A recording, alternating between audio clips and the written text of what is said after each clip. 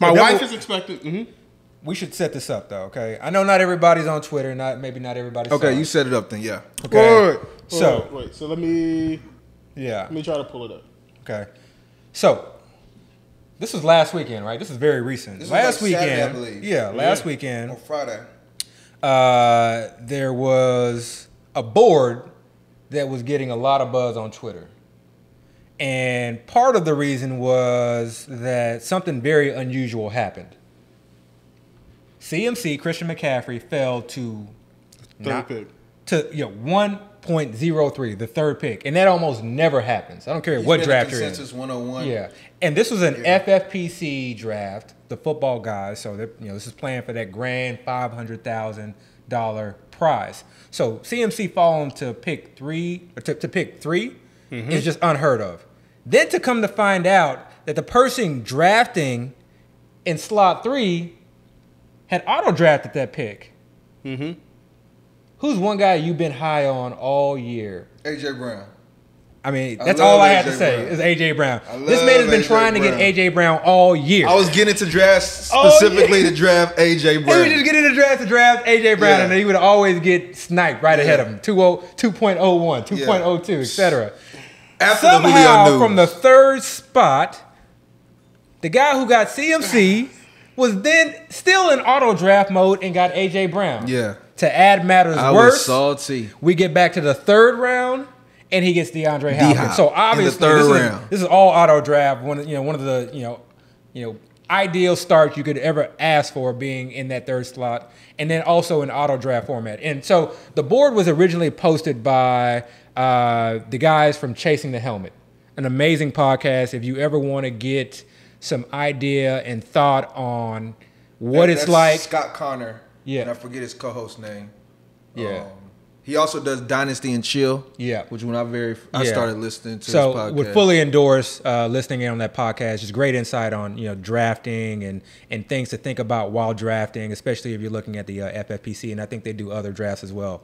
But so they're doing this podcast, and I'm listening in, and they're talking about how this guy from the 3 spot is just like in auto draft mode, and he's just landing all these amazing picks. Mm-hmm. So then we get a random text later in the day that, hey guys, I did a draft, but it was an auto draft. I ran into some issues. No. Actually, it was like, fuck.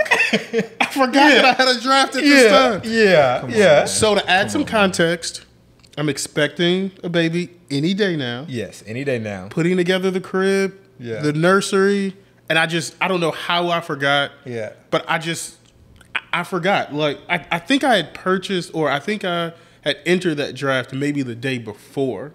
And so whenever you don't draft, or enter a draft that day, at least for me, I just forget. Unless I set an alarm or put it into my calendar. How rich? Yeah, like I have to go. Come on, 350, whatever. I forgot about it. So what's this? I forgot about it. You didn't draft any of these players. I didn't draft a single player but the 20th pick. The worst pick. Because I came in. The worst pick in his whole draft was the pick. Okay, who are the players on this team? All right, so let's look at this. Like, he has to look at it because he don't even know. No, I have no idea, really. I started off with CMC, A.J. Brown, DeAndre Hopkins, followed that up with Josh Jacobs, Mark Andrews, and Noah Fant. Who another one of my favorites. Cortland Sutton, Leonard Fournette, Brandon Cooks, who I think is going to be a surprise this year. Got Tom Brady, but I also got some upside in the 15th round with Justin Fields. Okay. Just in case if y'all were wondering. Right. Got Corey Davis, who I believe is going to be the number 1 on the Jets. I think he's going to the Jets. I think he's going to be number 1 receiver there. They paid him like one. And they made Crowder cut his set. That's a whole separate podcast in and of itself. I got McCole. I'm not high on McCole, though. He has upside, though. It's in the right situation. I mean, really, it's a start. Talent. It's a start. Some of those other picks, maybe. But landing CMC with the 1.03, getting A.J. Brown. Just the fact DeAndre that Hopkins, draft, and the unique build and getting, a Goddard and a Fant. Andrews and a Fant on the same team. It's just a very unique build that, has some potential. That could be a contender. Yeah. An auto draft. I mean, the 3-hole. And I honestly, I'm not gonna lie. I don't think you would have drafted better than. No, come on now. Come on now. Actually, I just auto drafted again during this podcast. And to be honest, that's kind of who I wanted anyway. Don't do any more drafts until after the baby comes, because clearly your mind is someplace. It's someplace. No, else, what are you which saying? Is okay. Which do is okay. more drafts. Don't draft them. Just auto draft. Just go back and see the board when it's done. Maybe draft pick 20. But good luck. But I do want to make this clear though. If you guys think that just because I auto drafted that entire team, that I'm not gonna celebrate as if I chose that entire team, you have another thing coming. I'm throwing a parade. Listen, the first thing I'm doing is buying a G-Wag. I don't blame you. I'm leasing a G-Wag. I don't blame you. I'm leasing a G-Wag. I'm not buying it. Buying it. I'm gonna lease it for a year, then I can swap the lease or something. No, I am going to celebrate this team like no other draft that I've ever been in. It's gonna be so annoying. I'm gonna be.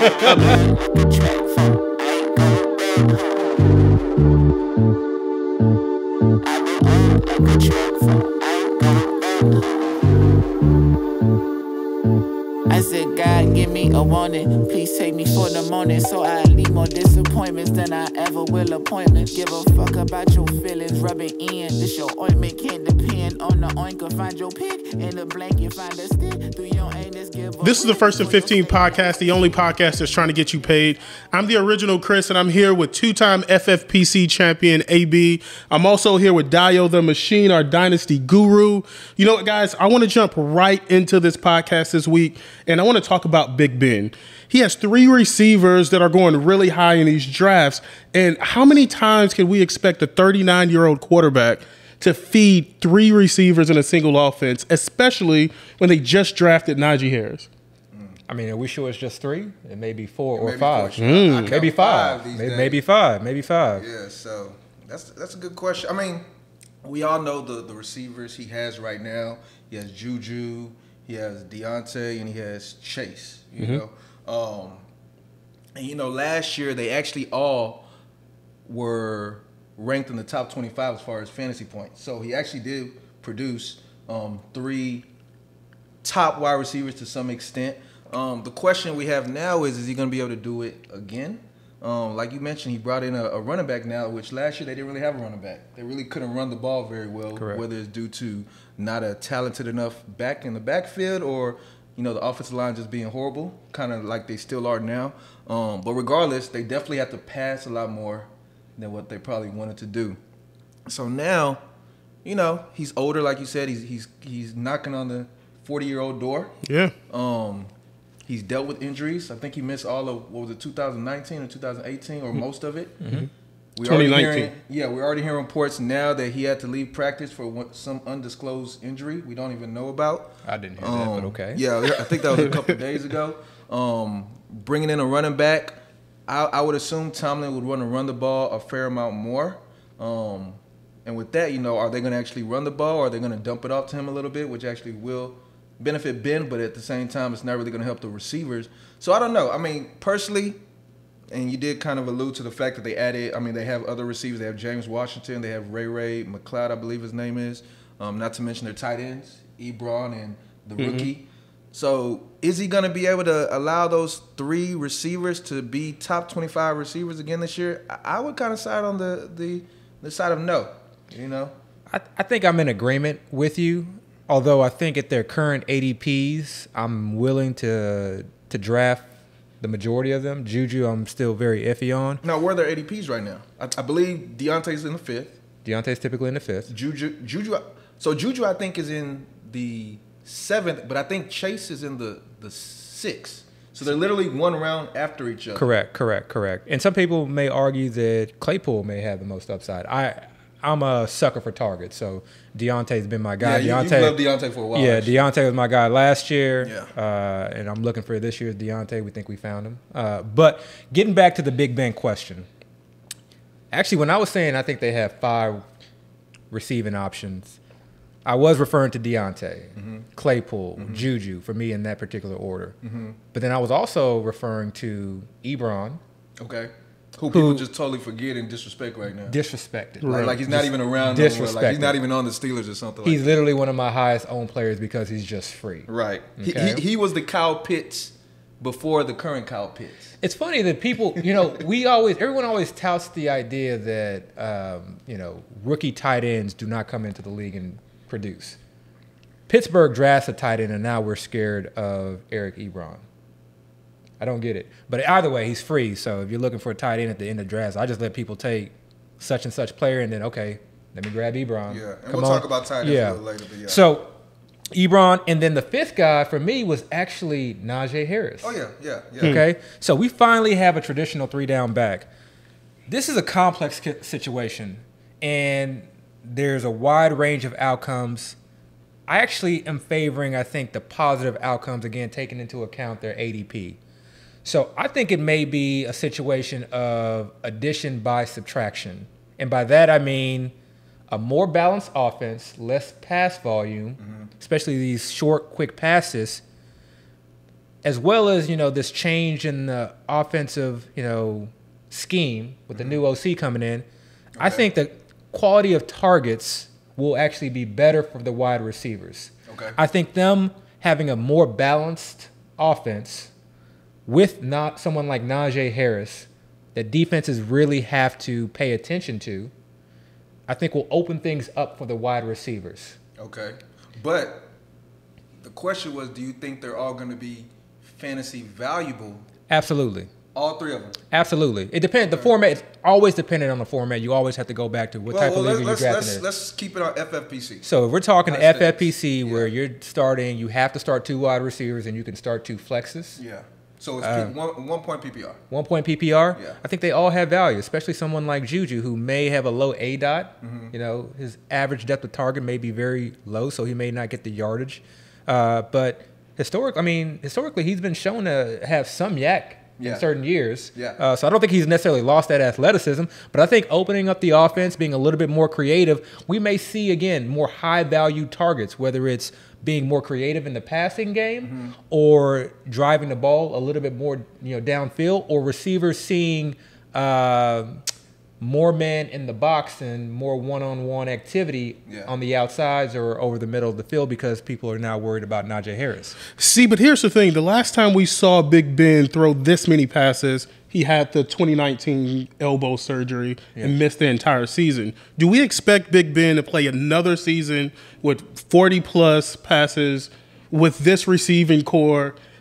To me, it seems like they drafted Najee Harris because they wanted to move towards a more balanced offense. I agree. And so can we really expect those receivers to get the same targets that they got last year? Again, they may not get the same targets, but they may get higher quality targets. I see what Remember, you're saying. their targets from last year, we would watch. I mean, Juju was just getting – he saw a fair amount of targets. He disappointed some people, but he actually produced a fair amount. But it was his yardage that was disappointing from a yardage standpoint. Yeah, so I think again, if defenses have more to think about, if the offensive play calling becomes more creative, then we again may see a situation where those targets are higher value, higher ADOT, more yak, allowing these players to operate in space as opposed to so close to the line of scrimmage where they're immediately getting targeted as soon as they catch the ball or tackled when they get.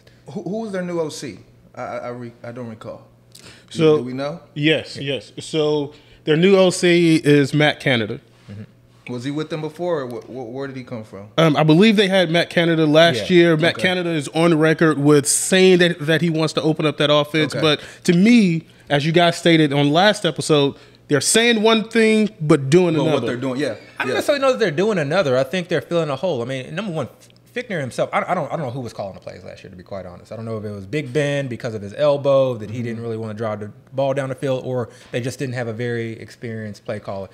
It was one of those teams that we all saw it early in the season. They were not as good as their record had indicated. Right. And so a lot of their flaws were just, hidden.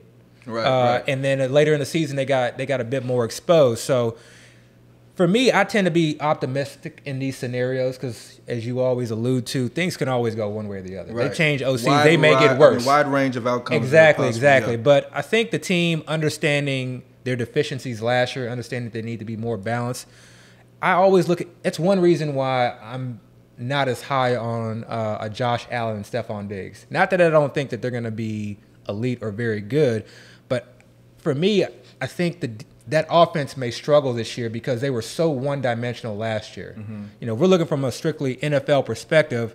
That was one big reason why I didn't have them advancing to the Super Bowl, is because you can't be a one-dimensional team and advance.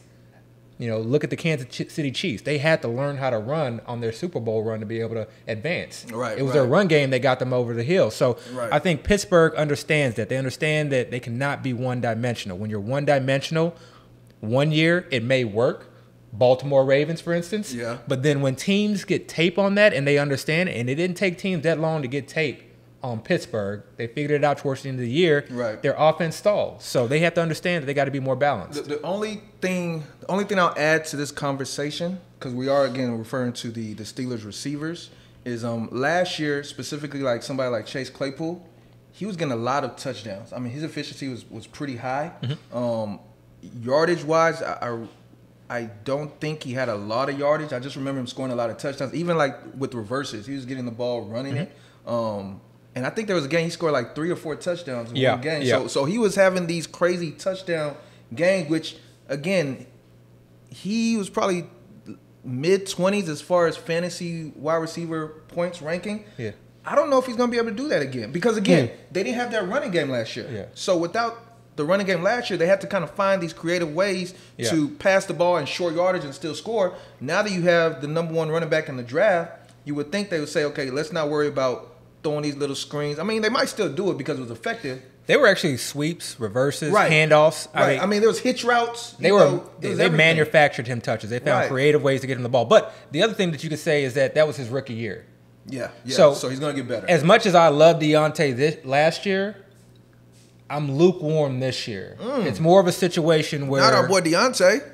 Yeah. I mean, he's going in the 5th round, so it's more of a situation where ideally, you know, there's other wide receivers that may fall. Before, earlier in the year, it was Robert Woods, and I would much rather have a Robert Woods than a Deontay Johnson. Yeah. But you're right. You know, you don't know how Chase Claypool is going to, or how they're going to incorporate him in this new offense. Right. Moving into year 2. So and we can move on right after this, but I did hear when I think I put it in our group chat, somebody was talking up Ray McLeod, who's the 5th wide receiver. Yeah. They still got Jane Washington, and then they just ran. Like, how are they even going to get the ball to all these other receivers? So we'll see what happens, but I don't know. I still think that it's a lot to ask a 39-year-old quarterback who has the type of injuries. Like, knocking on 40. Yeah. I'm sure he's talking to Tom Brady. Okay, so this is the one thing. This is the one thing with the elbow injury. I personally would expect him, and I have not talked to anyone in the medical community, but I wouldn't expect him to perform worse than he did last year. I think another year removed from that elbow surgery, in my mind, I don't see that he can get any worse. I think he can only get better. I would anticipate that he should be able to push the ball further down the field a year removed. Maybe. The thing that just gives me a little bit of hesitancy is he keeps, as of late, he keeps talking about potential retirement. Which means he's been talking about retirement for like the last 10 years. No, because I think his body is telling him that, hey, I think that's what I need to retire. Like he's starting to feel like Ben the drama queen. Really let's be honest. He is. Ben the drama queen. But I just can't shake it. Like, he almost feels like my body is saying I can't go too much longer. Yeah. But we'll see. Well, speaking of drama queens, let's talk about the Cowboys. I have a good question for you guys. Gosh, we got to talk about shots. the Cowboys. Yes. Taking shots. Yes. This is a Houston podcast, so yes. But let's talk about Zeke for a second. Cowboys, And let's talk about Zeke for a second. Okay. Are we expecting to see the old Zeke or Zeke getting old? Now, I know that he just got into the league really in 2016 before a running back. He's getting up in age. Yeah. Do we expect Zeke to return to old form, or is Zeke old? Zeke really isn't that old. Okay, if you want to say he's had some mileage, you can say he's had some mileage. But you can't say he definitely has some mileage. But he's built for it. Yeah, he's built for it. So let me start off with the negatives. The negatives is Tony Pollard. I think that's the elephant in the room. Tony Pollard showed that he is a legit NFL back. I'm not in agreement that I think, most people are like, oh, Tony Pollard's better than Zeke. There's so much that goes into being an NFL running back and to be able to handle a large workload week in and week out. Yeah. Come talk to me about Tony Pollard being a better back than Zeke 6-7 weeks after having 15 plus touches. Exactly. So there's something to that. Okay. But even with Tony Pollard looking as good as he has looked, I am 100% buying the dip on Zeke. Absolutely. Yeah. So it's a situation where I may have him ranked like top 4, top 5 running back, but I try to get him back end of the back first. In that 8th, 9th, 10th. I've gotten him as late as the 110 pick. And so he's definitely somebody I'm buying. I'm really buying that Dallas offense, the return of that Dallas O-line. The O-line is still very thin as far as depth-wise. So, they suffer a number, more than one injury on that O-line. We may be looking at a similar situation. But the return of Dak, CD in the second year, return of Amari Cooper, Gallup. We have Schultz and Jarwin there. Weapons galore everywhere. Weapons galore. Yeah. Defenses can't load the box. Right. They can't load the box. So this man is going to be operating and running in a highly efficient offense. He could score literally 15-plus touchdowns. He's going to catch the ball quite often. And we know he produces on the ground. So we could be looking at a situation of 1,800-plus yards. Unless he suffers an injury, he's obviously going to have double-digit touchdowns. But I'm looking in a range of 15-plus. Buy the dip. It's not a hard decision. It's not a hard decision. So, So the question was, are we gonna get the old Zeke or Zeke old? Doesn't matter. I do think Zeke is getting up there in age for running backs. He is on his second contract, which is kind of the time period where you start to see a decline to some extent. But I was looking at Zeke's old stats. Zeke has hit 1,000 yards every single year of his career except for his second year. And that year he had 900-something yards, close to 1,000. That was the season where he was suspended for whatever was going on with Goodell. You remember that season where he had to miss the beginning of the season? So he almost, if he didn't have that suspension, he probably would have hit 1,000 that year too. So the funny thing is that year, and I believe it was 2017, and last year looked eerily similar. The running attempts were around 240, something like that. Every other season he had 300 plus, like right above 300. The yardage that season was again 900 something. Last year he had 900 something, like very close to 1,000. The biggest difference was last year he played 5 more games than 2017. But that's huge though, to play 5 more games and still not hit 1,000 yards. It definitely is huge, but the biggest catalyst we have to take into account is not having Dak there. Absolutely. Literally all the pressure was on Zeke, and all these guys are human. You lose Dak going into a season. Yeah, going into O-line. You lose Dak, you lose your O-line going into the season with all these high expectations, and then you start to realize, maybe you're not going to meet it. Maybe it gets to a point where maybe I shouldn't be going as hard as I probably would have gone. He was still getting the work. He was still putting in effort, but people saw Zeke last year. Zeke was not the Zeke we were used to seeing. We didn't see the feed. We didn't see eating Zeke. We didn't see that excitement from him. But again, he still had 900-something yards. He still had, I believe, like 6 or 7 touchdowns, which is kind of similar to what he's done all his career. I think maybe 2 other seasons he had double-digit touchdowns, but he's never had less than 6 touchdowns in a season. Now, you did mention Pollard, who was my boy from the day he was drafted. I love Pollard. Yeah. Pollard has a unique skill set. Like you were saying, we probably can't envision Pollard being a true every down back in the sense that we see Zeke. But I think the NFL is slightly changing where there's different type of running backs. Yeah. You have your grinder, Derrick Henry type running back who we can possibly place Zeke kind of in.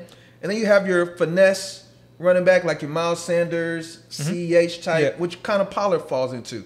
So it's one of those things of what kind of offense do the Cowboys want to run? Yeah. I still think they want to run the ground and pound. Yeah. Zeke is our guy. And I mentioned this last week. When the Cowboys are winning a game, they're going to give it to their horse in the backfield. Yeah. And Zeke is going to keep pounding. And Zeke is the type of running back we've seen where as the game progresses, he gets better. Yeah. The yardage coming in like bundles, Yeah. And those touchdowns will go up. So personally, I don't feel like Zeke is old at all. I feel like I don't even think there's an old Zeke. I still think we have the same Zeke. He's 26 years old. 26, yeah. Okay, so he's not. He's 26. Right. Okay, but a couple different things. You brought up the human element. I think that is so important, whether it's consciously or subconsciously. If you're on a losing team, you've lost your O-line, you lost your boy Dak, your starting You're not quarterback. making the playoffs. You're looking at Dalton. You're not making the playoffs. Your defense is historically bad. You can try to play as hard as you want to play, Right. but are you really going to? So he mailed it in, is what you're saying? No, I'm not saying he mailed it in. I'm just saying there's just a different, it's like when you get ready to go on a long distance run, If I'm, feeling good, I got my endorphins running. This is an easy 3-mile run. Well, I shouldn't say easy. This is a less than difficult 3-mile run. Right. But if it's been a long work day, work was just dragged on longer than it should. You got bad news in whatever aspect of life. You stressed to some extent. You maybe didn't get a good night's sleep. You ate a steak the night before. You're not gonna have that same type of energy running that mile. You may still want to run that mile in 15 minutes or however, I don't know how people run 3 miles, but you may want to still run at the same rate, but you're likely not going to be able to. There's a human element to that, so I 100% agree with that. The other thing too is their defense was so bad last year. Yeah. How do teams counteract a bad defense, or how do they deal with having a bad defense? You mean on the offense? From the offensive. Pass the ball. Yeah, but from a standpoint, if you understand that your defense is bad, game management, clock management, and you do that by running the ball. So if you know your defense was struggling last year, you're not going to go into the following year and saying, okay, let's throw the ball around the yard. And again, we love the Dallas offense, high-paced offense. I'm not saying that their pass offenses. Begrudgingly, we love the Dallas offense. Yeah. We still Texans fans in this piece. We like the Dallas offense. Yeah. Okay, not the Dallas Cowboys. Well, I don't know. I just didn't see that pop in Zeke that I've seen in years prior. But real quick. But he got his boy Dak back. He got the offensive line back. We haven't mentioned this once. He was hurt last year as well. Yeah. He actually missed a game. I think that's the first game he missed in his career due to injury. I mean, we saw him fumbling. You saw a different type of Zeke, and I don't think it had anything to do with age. It seems like everything you guys are saying sounds like a running back that is on the decline. Well, no. Remember, situation matters. O-line matters. Quarterback matters. Offense matters. If your O-line is decimated, you lose your starting quarterback, and your offense takes a significant hit, you're not going to produce as well. Yeah. How about this? Dio, you like to talk about contracts. Do you think the Cowboys feel good about the contract that Zeke has right now? Not at all. Don't pay running back. Not only do I think they don't feel good about it, I think Zeke might be short-lived with the Cowboys. And I'm totally speculating here. Don't take this as gospel. But we might have 2 or 3 years left of Zeke in Dallas with that contract. So buy the dip now. Get your Zeke now, and then we can maybe be out on him next year. Yeah. Get him now. Yeah, I mean, they just have too many. That Amari contract, the Dak contract, they just paid Dak. Something has to give. You know, so he's what you want in a first-round pick. He is a safe floor with upside. Yeah. I mean, well, again, that's where rookies come into play. You want players on that rookie contract, especially in those top skill position players. And don't forget, they still got Pollard. I mean, even though we say he ain't truly an every down back, it's easier for them to say Zeke. And maybe, I think when I say he's not an every down back, there are not a lot of every down backs, traditional 3-down backs that can be workhorses in the league. And it has nothing to do with his size. I think the type of back that he is, he relies a lot on explosion. And I think if you're giving someone like that 20 touches a game, particularly like 15-plus carries a game, at some point you're going to lose that explosion. This is the NFL. Right. People get hit, and they get hit hard. Yeah. So last year we saw him run quite freely, explode through those holes. But you do that enough over especially over a 17-game, season now. Yeah. We'll see. I agree. Now, we're starting to see rookies become more integral parts of offenses in the league. I mean, people are drafting Kyle Pitts as if he's a number 1 receiver. He's going extremely high in drafts. We're seeing Jamar Chase go extremely high in drafts. How do you guys address rookies in drafting and their ADPs? Oh, man. So this is – okay. We always start off with this disclaimer. Every situation is different because every situation is different. Let's take Kyle Pitts, for instance, though. Let's use that example. Kyle Pitts reminds me very much of CEH from 2020. How so? So obviously 2020 we dealt with COVID. A lot of changes, and that included players opting out of the 2020 season. When CEH was drafted in the first round, the very back end of the first round by Kansas City, I think most of the fantasy community felt like that was the ideal landing spot for him. And not that I was necessarily against the idea of that, but when I watched him, I didn't see this elite running back that everybody else had seen. Right. I felt like he was in a very elite offense with very elite receivers and a very elite quarterback, and that a number of backs would have been able to perform the way that he did. But he was going to a similar situation, to a very elite offense with a very elite QB and very elite receiving options. So I understood. But my biggest thing was that Damian Williams was going to be there. Okay? And so I was not sold. And so we saw just CEH shoot up boards. And then Damian Williams opted out. So not only, he moved from third, second round to now top 5 overall. Yeah, back in first round. Back in first round. And he just, immediately jumped over a lot of players. And in my opinion, he was being drafted at his ceiling. And I'd never understand drafting a rookie at their ceiling. Correct. Understanding the wide variance and volatility that rookies coming into the league often bring at the running back, wide receiver, especially the tight end position. So fast forward to Kyle Pitts. Immediately, even before being drafted, he was touted as one of the most amazing tight ends of all time. Prospects ever, right? Yeah. So his ADP was already significantly high. He was already, I think, 5 or 6 tight end off the board. Similar situation. Julio leaves now, so vacated targets.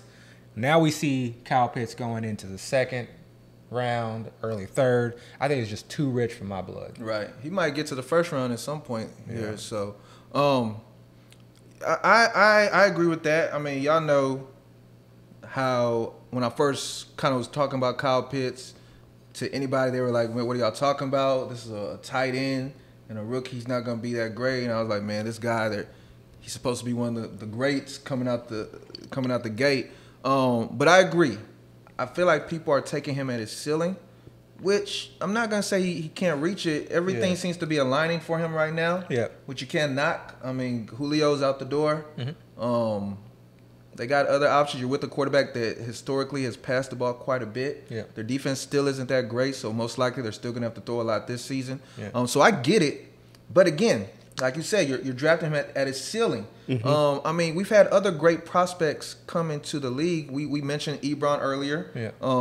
Other tight ends, T.J. Hawkinson, Vernon Davis. They're all great prospects, great draft profiles. And, they had fairly good careers, but year one. But he's not a tight end, though.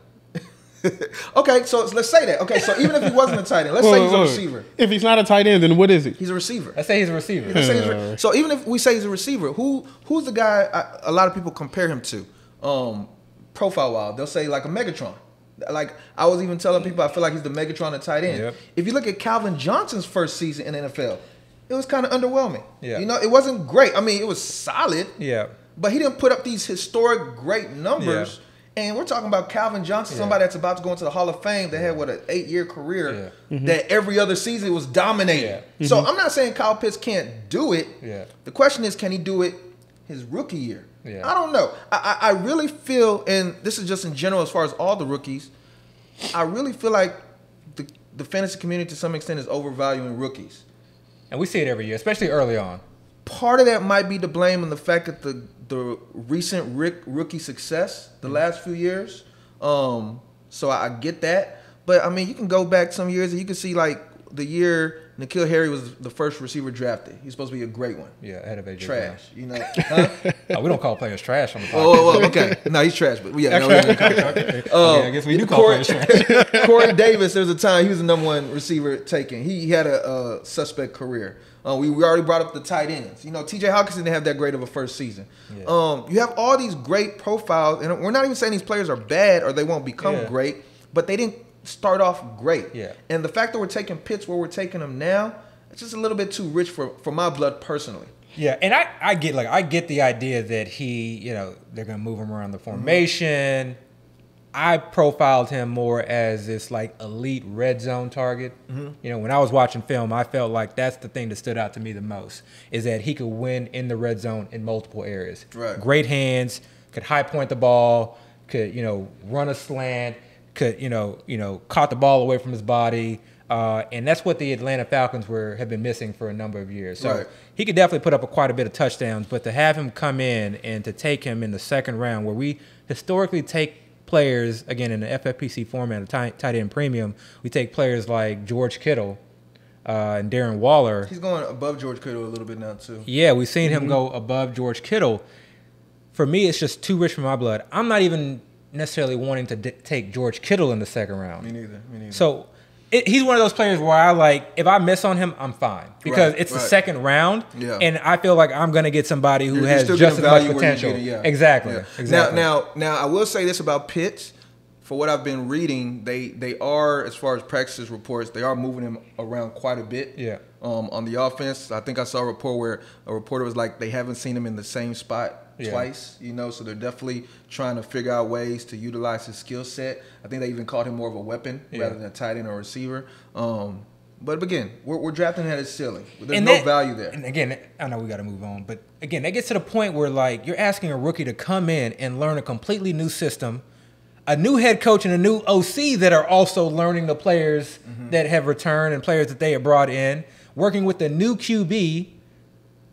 That's just a lot to ask for a player to take all of that in, learn the tight end position, learn, this role, be, moved around the formation, and expect him to excel and pay off that second round draft capital. Right. So now you did ask about the other rookies as well. So I think the next rookie being drafted. I don't know if you want to talk about running back because we kind of skipped. Go ahead. Najee, we kind of alluded to him a little bit. The only issue we have with Najee is probably his offensive line. But we do feel like he's going to get a lot of work. They're definitely going to utilize him a fair amount. He's going to get the opportunity at the goal line. So we love that. ETN, I feel like we've kind of had a little bit of debate as far as his projection to some extent. I personally like him. I like his draft capital. I like his skill set. You more so, I think you more of a believer in James Robinson. So you feel like that's going to hinder him a little bit? Don't do that. Well, I mean, go ahead. No, speak on it. Speak on it. Oh, don't you making it seem like I'm saying take James? No. I'm not saying that. Number one, I have more shares of ETN than I do James Robinson. Okay, I didn't know. I only have one ETN. So you have no James Robinson. So I have zero James Robinson. That's what I thought. Okay. I just don't. That's not a situation that I think I want to invest in at where I have to invest. Okay. So ETN reminds me a lot. It's not a player comp. I'm just saying the idea of ETN reminds me a lot of the idea of Clyde Edwards-Helaire, where I watch film and I'm not like watching film and thinking, wow, this dude is amazing. You can put him in any position and he's just like, his talent is just going to like explode, or he ends up in a great situation. He doesn't jump off the page to you. No. It's like RPOs. You run through a wide open lane, or he's running a slant against a middle linebacker, and of course he's going to beat that linebacker. I got you. Or he's running a wheel route against an outside line. It's plays that yes, I commend him for making, but when we translate that to the NFL level, he's going to be able to do that against NFL skilled players. I just don't necessarily see it. I saw him, I would just watch plays where he would just get tripped up too easily. I just, him as an inside runner, I just was not a strong believer in. So if I'm drafting ETN where he's going, which is the fourth round, when I drafted him, I got him in the fifth round, which is one time I said, if I'm going to be wrong, at least let me get him at value. But if I'm drafting him in the fourth round, I want to draft him with the idea that, okay, maybe he has a limited role to start off the season, but then towards the end of the year can take over that backfield, and I just don't see that. What I like about him, I love his speed. Yeah. Like, he's super fast. He has these long strides. A taller guy, he kind of runs a little bit high, but like when he has that burst and when he's like in the open field, like nobody's gonna catch him. Yeah, you gotta give him the space. You gotta give him the space. So I do like him. So do you think some of this hype surrounding rookies have something to do with them getting a disproportionate of the work because of OTAs and rookie OTAs and veterans not coming in until later on? You mean as far as the current landscape, right? What people are hearing? I don't think so. I mean, I don't know what you think. I agree. You think it's because people are hearing about him a little bit more now? Yeah, I think, there's some veterans that either aren't showing up at OTAs or just, they're there, but they're not like fully participating, or they're going like half speed. Remember, a lot of what we're hearing, we're relying on beat writers. Right. Or we're relying on coaches just telling us what they want to tell us. Right. We're not relying on what we're actually seeing. Right. So some of that you have to take with a grain of salt. And it's hard to parse out what is real, what's not, what's significant, what's not. Good news to me is no news. Bad news is something that I want to I pay attention to. Now, Speaking of... I was going to ask, what you're saying then, would you then say once veterans come back as far as training camp that these rookies, ADPs, are going to start to depress a little bit? Is that what you're trying to say? I think we always start off with the rookies being drafted very highly. Then it comes down a bit. So it's going to pull back a little bit. But this is what's going to happen. Tell us, champ. Tell us. Let us know. This is what's going to happen. People be prepared. And this is why we talk about this on the podcast. Right. You got to anticipate that this is going to happen. Right. So I think I brought this up earlier. Let's take Jonathan Taylor, for instance. Mm-hmm. I love Jonathan Taylor's talent. I like the O-line that he's behind. I like the play caller, etc. But I don't love his situation enough to be able to draft him at where he's going. I think he's like, his ADP is 5 or 6 overall, or maybe 6, 7, somewhere around there. This is what's going to happen. Training camp's going to come around. Nyheim Hines is going to have a good day.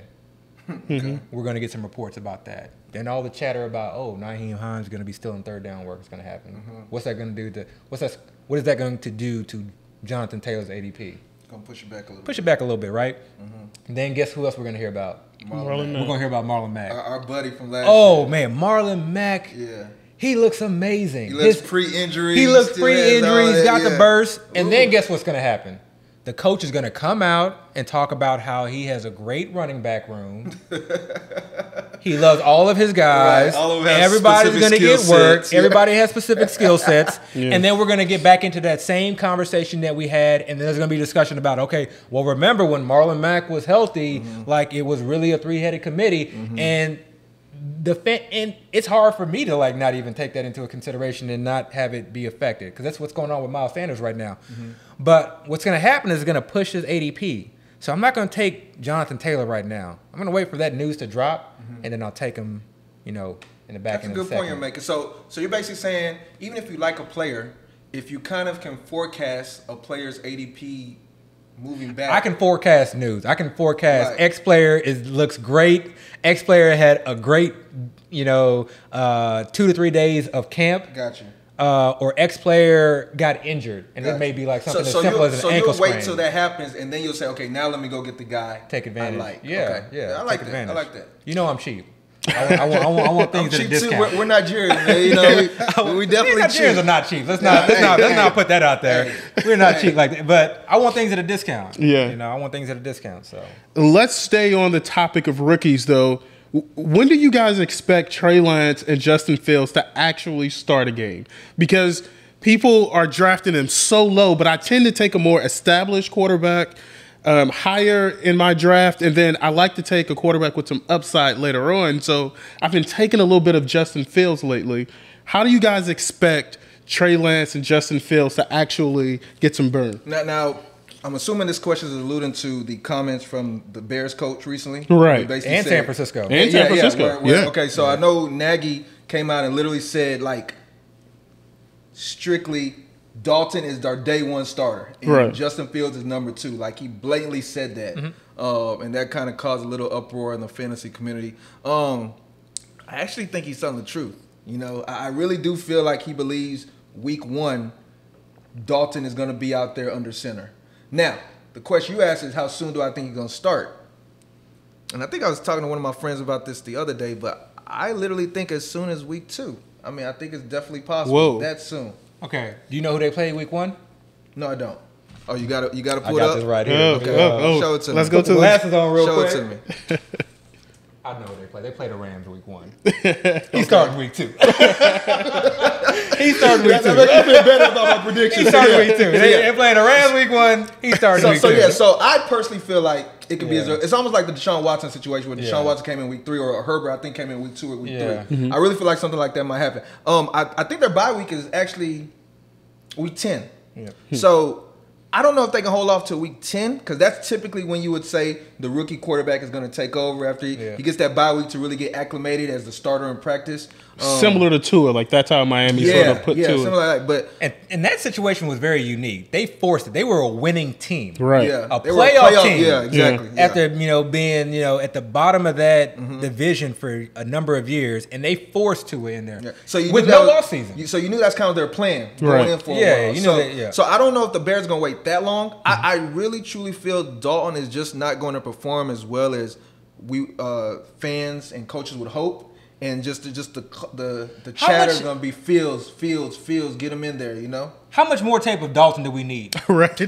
Like, really? Like, what kind of? If you're asking yourself, okay, man, I'm not sure if I should. I really love Justin Fields, but I'm not sure if I should draft him because I'm worried about Andy Dalton. Right. Ask yourself, when was the last time you drafted Andy Dalton? Right. Okay. When was the last time you watched a game and you felt like, oh, Andy Dalton is a transcendent player or a QB that can? And I'm not knocking Dalton, play. He's been serviceable, but he's not anything in my mind that's really going to be someone who can elevate that team. Right. So getting back to like a point we made earlier about news.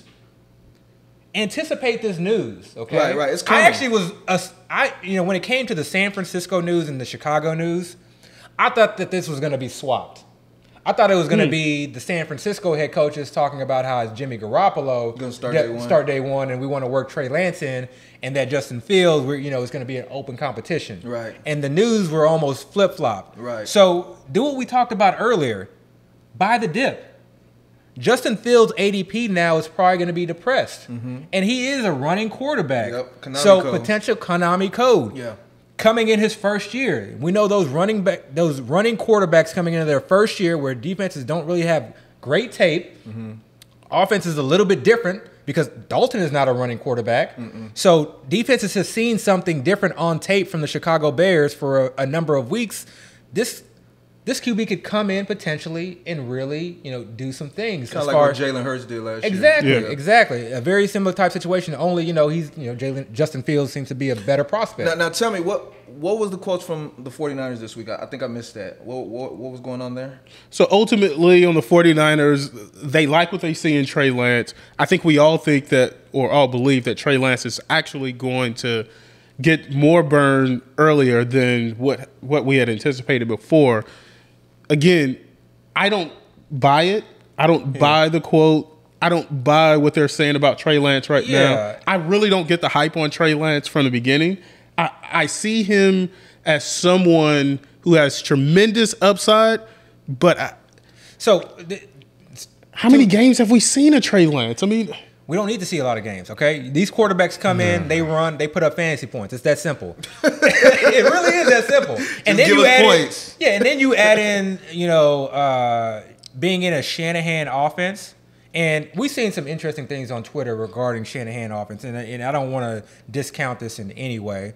But we've seen, I think it was Ian Hartz who put out. That's my boy. Yeah. I love his tweets. He's great. I mean, I don't know anybody who grinds as hard. If you're not following Ian Hartz when I meet on him Twitter, you're doing it wrong. I love his Twitter account. But he had a very interesting tweet and nugget about that offense, about Shanahan himself, who's not put up a top 20 offense. I remember seeing that. My rebuttal to that would be like, what has it, who have his QBs been in that span? And then also, we've seen a number of wide receivers that have been more than fantasy relevant over that period of time. We've seen George Kittle be fantasy relevant over that time. We've seen a number of running backs week in and week out be relevant. So there's fantasy relevance in that offense. And we've seen Garoppolo at times, when that offense is clicking, be fantasy relevant. Right. Offensive line can't be any better. We now have a healthy Deebo, a healthy Brandon Ayuk, presumably by the start of the season, a healthy George Kittle. He's healthy now. I think I saw him practice. A healtty George Kittle for however long we get George Kittle. Please, can we get a healthy George Kittle for the entire season? And then, we got potentially Mostert and Sermon in the backfield. So we have this offense that's really set up. I love their schedule. I've talked about, I can't talk enough about the San Francisco schedule. Right. Again, go look at their schedule, okay? Even if you're not a strength of schedule person, just go look at their schedule. There's nothing on their schedule that's concerning. So for me, Trey Lance is that Konami code. He's the best Konami code late quarterback you can possibly say. You're not drafting him to be your starter day one, okay? Right. And the quote said that they're basically, it's an open competition is the way that this quote was described. Even if he's not starting day one, day two, day three, if you're entering a large field tournament, especially when the last 3 weeks of the season, minus week 18, are the money weeks, the weeks where, you know, over a 3-week period, your points are accumulated and the top leader in points wins that grand prize. You want somebody on that San Francisco team because I guarantee you somebody on that San Francisco team is going off, and you likely want Trey Lance. Now, okay, so I agree with everything you're saying. I'm a little bit more lukewarm on Lance for a mirage of reasons. Not so much his skill set. I definitely believe he's a Konami code quarterback, fantasy greatness all within him. But I'm more looking at the situation. You know, we typically when you have a quarterback drafted high, you know, they usually go to teams that are not that great, weaker teams. You know, teams that just perform poorly. This situation is actually a Super Bowl contending team. Great defense, and you just mentioned all the weapons. They even have a few other weapons that I know a lot of people are not aware of. They have Jeff Wilson, who actually is going to eventually come back. He'll come back. I don't want people to forget that. Jeff Wilson's not going to miss the season. Yeah, keep an eye on the if he pup comes list. back at the right time, he's going to be fresh legs, you know. And Jeff Wilson is actually pretty talented. Ever since his North Texas days, they got this other rookie in the 6th round, Elijah Mitchell, who's pretty good. I think he went to Louisiana Tech. Pretty good running back. And you know, the 49ers, that's that offense where, you know, they have guys that go down, they put in somebody else in the running game. Oh, you didn't even talk about you're gonna talk about your boy? Who my boy? You know who you're talking about. Oh, Jalen Hurd? Yeah. Oh, man. Dang, I really forgot about my boy. I apologize. That's my boy. So real quick, and real quick tangent. Jalen Hurd was, he started off at the University of Tennessee. He was actually playing running back there. He was the running back starting ahead of Alvin Kamara. Y'all should know who Alvin Kamara is. Yeah. He was the running back. He started over Kamara.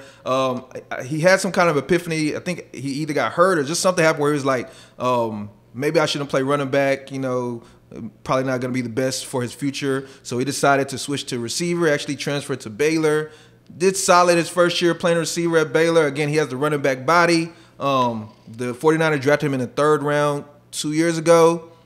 Unfortunately, ever since then, his rookie year, he got hurt for the season, the preseason, and last year he got hurt for the season, the preseason again. So we haven't really seen him in the regular season yet, but he has all this talent. He's healthy now. Yeah, he's healthy. I mean, he's always healthy to start. So. Yeah, he's always healthy. But, and again, it's a beat writer report. Apparently, he looks very good. Yeah. And I mean, there's a chance that he is the 3rd option. That's what I was gonna say. They're saying he might be wide receiver 3, which is great. I mean, again, I play Dynasty. I got him everywhere. But, and this is the thing. This may not be a comment or a discussion in terms of, okay, get Jalen Hurts on your team. But if he's healthy and is as good as you think he is, and he ends up being the number 3 wide receiver, we have to take note because that's going to affect the wide receivers around him. Right. It's one thing to have, a wide receiver 3 that is really not going to command targets. Right. Is another thing to have a wide receiver 3 that is extremely athletic, a playmaker, where the offensive coordinator is going to be thinking, we got to figure out a way to manufacture him touches. Try to find Jalen Hurd's highlights from the preseason. Again, it's the preseason. It doesn't really matter. But just look for those highlights. Look at the way they used him. Shanahan had a plan for that guy. Now, again, he has to be healthy. But if he's healthy, watch out. And one thing, I'm going to go back to the Lance discussion in a second. But one thing I do want to mention, again, I'm the Dynasty guy, so I'm always looking at all these deep sleeper type guys. When I mention these players, and you kind of just alluded to it a second ago, I'm not saying you should probably draft them right now. What I'm really kind of saying is be aware of these guys, because if the situation presents itself sometime during the season, you have these waiver wire runs, be aware of what talent these guys might have opportunities, because that could be a league winner. If we've all played fantasy. You know how it is. You get these mid-season league winners, guys that you didn't draft or didn't even know they existed, ended up being in your lineup in the playoffs. So just kind of be aware. But real quick, going back to Lance and Garoppolo, really. The reason why I'm a little bit hesitant on him is I feel like they have this major investment in Garoppolo that they just can't shake. He is owed $30 million, and I was talking to one of my buddies who's actually, his name is Elliot. He's a 49ers fan. I didn't realize this. It actually can get out of that contract, minimal debt money. I didn't know that at the time, but still, they owe him $30 million this year. He has experience in the system. Shanahan's system is not easy. He has experience there. He's had success, kind of like what you said. Yeah. He's also failed, but for what I've been hearing in the camp reports, he's actually been playing really well. I think Kittle talked him up. I think another player talked him up. The coach talked him up. Yeah. It is going to be a camp battle. But, again, with the Super Bowl aspirations, and if Lance truly isn't ready. Now, remember, Lance only played one game last season in college because of COVID. Mm-hmm. He played 13 games the year before. That was the year where he kind of got on the map. He threw all these touchdowns, no interception, or maybe one interception. But still, it was Division I AA. Right. So the competition wasn't as great. It's the Carson Wentz, Josh Allen competition. So he's gonna have a learning curve. Yeah. And I wouldn't expect Shanahan's offense to be easy to learn. So that's the only thing that gives me hesitation as far as how soon I think he's going to get in there. Now, if the 49ers are doing bad, he's obviously going to get in there. If the 49ers are not in playoff contention at the end of the season, he's definitely going to be in there for the fantasy playoffs. But if Garoppolo's doing well and they're still in the hunt, I don't know if we're really going to see Lance as early as we think, if at all, this season. Now, I might be wrong, but that's in the realm of possibility. But that's why I said I'm not taking Lance, with the in the 10th round or anything like that. Right. I think he's someone that I want to stash. So in the later rounds, and I see him available. He's someone that I want on all of my teams. And y'all know I'm not a Lance guy, but y'all saw I drafted him the other day, so I agree with that for sure. You listening? Like that. You double chill on me. Hey, gotta get some of that, I put him in there. No. Okay. So let's talk about 2021 running backs, second-year running backs. Specifically, let's talk about your picks, because I like to do a pick 'em at the end of our episode. Let's talk about your picks for best 2021 season and worst 21 season. I really feel like we might say the same best, but I'll let you go first. No, you go first. Okay, so you can't steal mine then. My guy, and y'all know this has been my guy for a while, is Cam Akers. All right. Really? See, I knew I just said Come that. on now. Number one is an easy one. Number two, you know how high I was on Cam that's why Akers. I said we were going to say the same guy. Okay. I love Cam Akers. Okay. I love his situation. Even with Florida State. When he was at Florida State, and me and you talked about this a lot last year, the offensive line for the Rams was weak in 2019. Yeah. So going into 2020, that was my main concern. He was always kind of trying to talk me off the ledge a little bit, talking about how they improved and, this, that, and the third. But I was like, man, they didn't gain anybody. Mm-hmm. They got continuity. Older. I'm telling continuity. They got older. Yeah. Their best guy was the oldest guy on the team, Whitworth, you know what I'm saying? So I was like, but at Florida State, they also had a very weak offensive line and a weak offense, and Cam Akers still produced. So going to the Rams, that was the one silver lining I had, like, he might still be able to do something because he produced in college. Yeah. And to start the season, Cam Akers wasn't really getting much burn at all. I think it was Henderson and Malcolm Brown that was getting most of the burn. Yeah. And both of them actually had good games here and there. Yeah. But by the end of the season, when Akers had that backfield to himself, he was shining. And he was shining in all facets. The run game, the receiving game. They kept him out of the field. And he looked good. He was getting these bunches of yards. And I love what I was seeing. In the FFPC, they have this playoff tournament, and Cam Akers was on literally all my teams. And I don't even think he was really regarded as that highly at the time. But now everybody knows him. I think he's being taken at the end of the first, early second. I still love the situation. They added Matt Stafford, which I feel like is going to open up quite a bit for him. That's definitely my guy. Yeah. Now, You also wanted me to say the guy I dislike the most? Yeah. It kind of is what you were saying earlier, JT. And I love JT's talent. Yeah. But I'm really scared about what's going to happen there. And I don't believe in Wentz. Now, Wentz is in a better situation. He might produce, but Wentz looked so bad last year. Even with that offensive line, he's rejoining his boy. Okay. Frank Wright? Yeah. But still, he looked just so bad last year. He looked broken. Yeah. You know, he really did look broken. And yeah, that offensive line is great, but that offensive line is going to be great also for Marlon Mack. Yeah. It's going to be great for Hines. Yeah. And that's just the guys we know about. Yeah. You don't know what's going to happen, you know? Yeah. So me, and then his ADP, he's the highest drafted out of all of those. If he was going like in the second or the third, maybe I like him a little bit more. Yeah, he definitely not getting him in the third. Second, yeah. But where he's taken right now in his situation, I mean, he looked good. He was a great prospect. Yeah. But I just can't. I can't get with it. So yeah. So wait for Jonathan Taylor and then buy the dip. AB, best and worst, second year running back of 2021. Okay. Yeah. Oh, you took my Can't- way. yeah, you can't say Akers no more, You took yeah. Akers. Number one. And then getting back to college film real quick, you know, because it's hard for me to describe in words why I feel like someone popped off tape versus someone didn't. You know, you could watch Cam Akers film and think he didn't really do anything in terms of like long runs, you know. In Florida State. Exactly. Yeah. But when I watched his tape, I saw talent that to me easily translated to the next level. You know, so I was really, really impressed by his tape. And that's one reason why I was so high on him. Even I feel like he was the #1 rated running back coming out of high school too. Yeah. So he was always a highly touted prospect. Yeah. So But you can't take Akers. So I can't take Akers. So let me get a little creative with this one. My guy's going to be A.J. Dillon. Okay. And so there's a couple reasons behind this. Okay, I like that. One is because of his ADP. Okay. Okay, I love his ADP. Where's he being taken right now? Right now he's going, I think, anywhere between ninth. Sometimes you can get him in the 10th round. He's going around that, you know, what I call expensive handcuff region. There are some like wide that. receivers that are, you know, I think are some talented wide receivers that go in that range. But if you're a team that's drafted a number of wide receivers and you're looking for some running back depth, or you went 0 RB, you need to be trying to get A.J. Dillon on all your teams because he's being drafted as a handcuff, but he may easily be filling that Jamal Williams role, and we may see him get a number of red zone carries. And as far as narrative street, you know, walk down the street with me real quick. Let's go. Okay.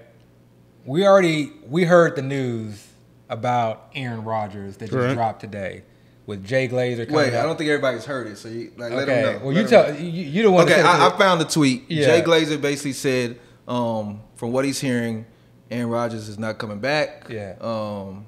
He's dug in. I think he definitely does not want to come back. Yeah, he definitely doesn't want to come. But I Yeah. saw another post from somebody else. I think it was a former Packers beat writer that said, ever since the news dropped, Aaron Rodgers has been dug in, and like the Packers should start taking those calls. That's what I heard. So, you know, we've been going back and forth about Aaron Rodgers. At first, I was leaning, you know, I was like 70-30 that he was definitely gone. And then the James Jones interviews, him, you know, James Jones doubling down, saying he's talked with Rodgers. He feels like he's going to come back. Push me to like, you know, 55-45 that Rodgers was coming back. I know. Numbers. Okay, yeah. 49.3. Yeah, these specific numbers. This is literally how I calculate this, okay? So much so that I literally had not drafted any Aaron Jones. I have 0 Tanyan. I hadn't drafted Devontae Adams. That interview pushed me enough to draft my first share of a significant Green Bay Packer. I drafted Devontae Adams in the late second round. Which is still good value. It's still good value, but that's not where I want to take them if they don't have any Aaron Rodgers. So, again, we're going down narrative street. You know, it's a long street. So this news drops, and Jay Glazer is not somebody to be messed with. Right. He's coming out telling me that's that. why I posted in the group chat, like, this is somebody for If real. he's saying that, you know, Aaron Rodgers is definitely, you know, does not want to come back or is like dug in, you know, it was a strong statement. For him to say that and to post it means that he didn't just do so, you know, without talking to Aaron Rodgers himself, or at least someone that's very close to that camp. A good source. A good source, exactly. So with that in mind, I have to now lean 20-80. 80% that Aaron Rodgers is gone. Okay. 20% that he stays. So, again, we're going down narrative street. So that means that Jordan Love is likely the quarterback. They weren't a Super Bowl contending team with Rodgers last year because they didn't make the Super Bowl. They were contenders, but they weren't a Super Bowl team. They didn't make the Super Bowl. To lose someone like Aaron Rodgers, who was the MVP, and bring in a quarterback, I don't care what they're saying about in training camp. I don't know, you know, who knows how good he will actually be, but we heard plenty of quotes that he did not look at all ready to be, you know, a starting quarterback in the NFL early in training camp. Yeah, or last year, I guess. Okay. Yeah. So what that tells me is that this team is not going to be anywhere near as good as it was last year. They're likely not going to be contenders. They may start off that way, but they're likely not going to finish that way. So in my mind, this is a losing team. Again, follow me down narrative street. When I see losing teams or a team that's likely going to be going down that road, immediately I start thinking about the younger players on that roster. Mm-hmm. Because what's the franchise going to – what are they going to want to do? They're going to prepare for their future. Prepare for their future, and they're going to give the younger players some more run. And they're also not going to want to waste some of their more veteran players should they be contenders later on. Mm-hmm. And I'm not saying Aaron Jones is, you know, going to be relegated to the bench or see a significant cut in his work, but I think, number one, I think A.J. Dillon, regardless of what happens with Rodgers, was going to probably see the Jamal Williams role. Mm-hmm. And I think his role is one that could potentially grow throughout the season. And three, on a losing team, that low ankle sprain sometimes may become a high ankle sprain. Mm-hmm. So someone like Aaron Jones who gets nicked up, he's a running back. Running backs get nicked up. It's a 17-game season, and Aaron Jones has been known to get hurt. They may sit him out. It's already a conservative organization when it comes to injuries anyway. Yeah. So I look at Aaron Jones as someone like there are a number of different things that can happen to where he can provide you fantasy value. Mm-hmm. You're only drafting him as a handcuff, but you can use him, you know, week to week or for a bye-week fill-in or when you're in a pinch. But then, oh my God, if Aaron Jones goes down, we saw a glimpse of this last year. I can't say enough about Aaron Jones. Now, just to add before you go to the next player, don't forget A.J. Dillon was a second-round pick. Mm-hmm. So he definitely has the draft capital. If you look at the other second-round running backs from last year, mm-hmm. that's the Cam Akers, the Jonathan Taylor, the J.K. Dobbins. Antonio Gibson, I think he was taken in the third round. So all these other players that have actually been successful in producing NFL, he's like the one that is in that same draft area that hasn't really got the opportunity. Yeah. And you would think if the Packers drafted him so high, I mean, I know they just paid Aaron Jones, but they're not going to draft a running back in the second round and not plan to utilize him. So definitely I like that pick right there. Yeah. Okay, so second-year running back that you're down on. Yeah. Okay, so, I mean, I was going to say Gibson. Or Swift, just to tell you, but I was like, let me give him some. Let me give him some a little, you know. Gibson, so let me dig down deep. They didn't come here to hear Gibson may, you know, have some potential. Yeah. Running back that I am not going to be high, or that I think is going to take a second-year dip. Mm-hmm. Okay. Again, this you know, to keep this in context, this is all related to their ADP, and do I think their production will match their ADP? You know, am I going to be happy at the end of the year that I drafted this guy? I think I know where you're going with this. Yeah, we talked about it. J.K. Dobbins. J.K. Dobbins, yeah. J.K. Dobbins, you know, like I said, you know, I really understand and learn how much I like a player or dislike a player or his situation. We don't dislike players, we dislike players. Yeah, when we're on the clock and you click that button. And I have one share of J.K. Dobbins, and immediately after I clicked it, you felt bad. I felt bad. Immediate regret. It just felt, man. You know, I was just like rest of the draft, I was just like, I even texted you. I was like, so where were we at on J.K. Dobbins again? You're like, yeah, we don't like him. I was like, I know. Damn it. Look, he's someone that, like, you know, FFPCs were getting him in the third round. I think in other drafts, you know, best balls, he may be going as high as the early second. I've been seeing the second. Yeah, and so it's just one of those things that for me, it's very, very difficult to envision a scenario where he's seeing a significant amount of passing game work and where Gus is just relegated to the bench. I think we're going to see enough of Gus, not where it's like a full-blown RBBC, but we're going to see enough of Gus. We're going to see, obviously, a whole lot of Lamar, and we may see that passing game really, you know, open up. I truly do think that it's going to happen this year. Mm-hmm. I truly do think that that's going to happen. It goes all the way back to my main point with Pittsburgh. You understand your deficiencies because teams will, you know, teams learn, or opposing teams learn what your weaknesses are. They learned what Baltimore's weakness was last year. They learned that they couldn't pass the ball, and they defended them as such. And Baltimore's offense struggled. And you heard multiple people from that organization, players included, talk about how they had to improve on that. They're not going to go to a completely passing team, but they're going to have to open up that offense. And so I think we see more work or more targets towards the wide receiver and the tight ends versus the running back. So that's just not something that Lamar has historically done. And that's not something that offense does in terms of throwing to the running backs. I know they said that they're working on it in practice, but if your offense does not do that and has historically not done that, I need to see it first before I actually believe in it. So J.K. Dobbins for me is I probably won't be clicking that button unless it's later. Personally, I'm high on Gibson. I'm selling Swift. To be honest, I think Jamal Williams been in that backfield is probably going to take that starting job. But that's all that we have this week on the 1st and 15th. Wait, before Yeah. Go ahead. Yeah, but we got to say, man, happy birthday. Hey, come on. Happy birthday. Yes, what sir. Is it, yes, 45? Sir. Come on, man. 36. 36. I'm 36. I'm getting old. You calling Zeke old? Well, happy birthday. Happy birthday. I'm just glad we made it through the pod because I honestly thought you was gonna get the call. Right. I So I thought we were gonna celebrate two things today. You know what I'm saying? But it's okay. We can celebrate the other one the next time. We're waiting. We're waiting. Listen, any day now, my wife could give birth. So hopefully, add it to the 1st and 15 family. Right. Absolutely. Right.